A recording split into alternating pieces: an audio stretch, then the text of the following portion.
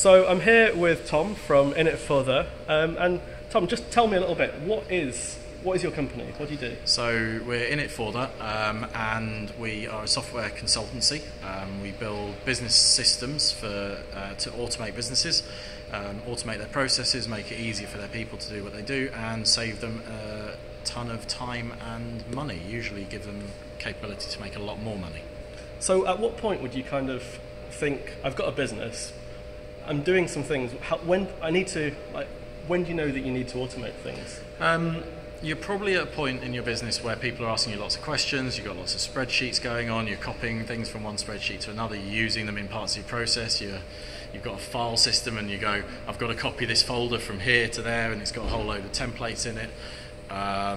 So maybe you can just share somebody who you've worked with, or the type of company. Yeah, so we've got a training company we work with that we manage, the system manages all their bookings and course delivery and certificate generation and delivery of those, tells them when they need to rebook for the certification to be renewed, and we've got a company that manages property valuations, and it manages the entire process of everything they do.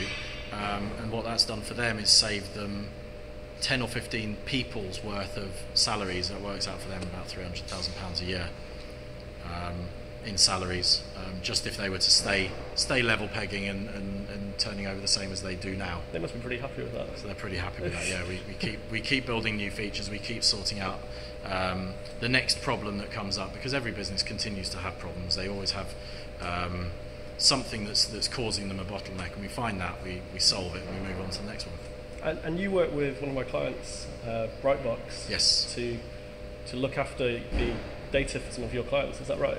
Yes.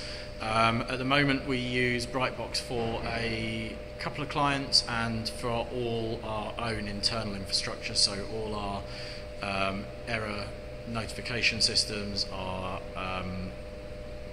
Git servers, repositories, all that kind of stuff. So everything internal is on Brightbox. Brilliant. Thanks very much. No problem at all. Thank you.